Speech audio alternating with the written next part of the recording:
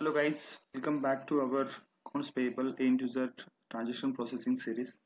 So in this video, I will demonstrate how to post vendor payments in SAP system.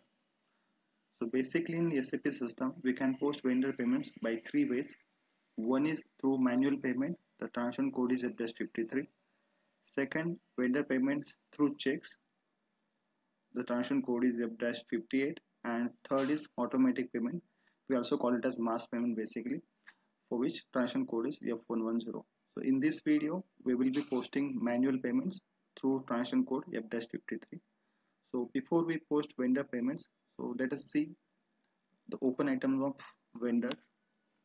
So as to check the open item of vendor, we have to enter transaction code FBL1M. Then we have to enter vendor account, then company code, and we have to click on open items. So basically open items, the items which are not yet paid, and then we have to select normal items here. Click on execute. If you see here, there are two documents which are open here or which are not yet paid.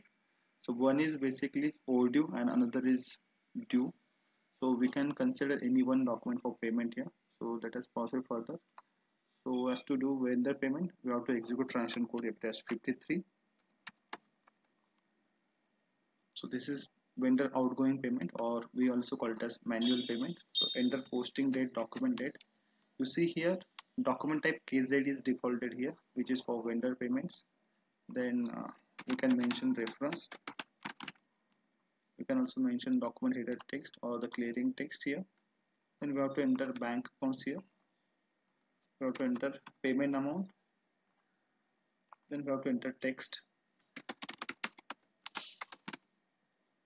Then we have to select vendor account for which we have to perform payments here.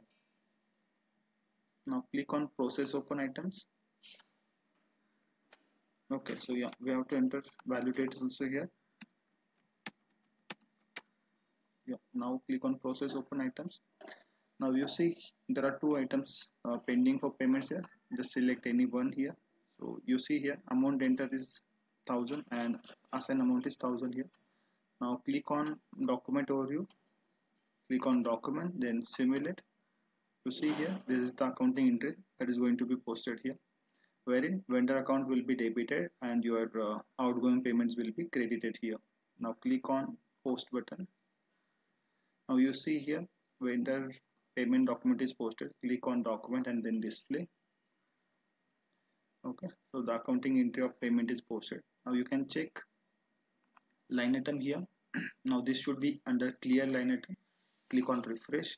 Now this line item is disappear because it's clear. It's now not open item. Now click on cleared item. You can mention clearing date. So we are putting today's date here. Then click on execute. And you see here this entry is posted here. One is basically vendor invoice and another is vendor payment that we have posted here. Thanks for watching this video.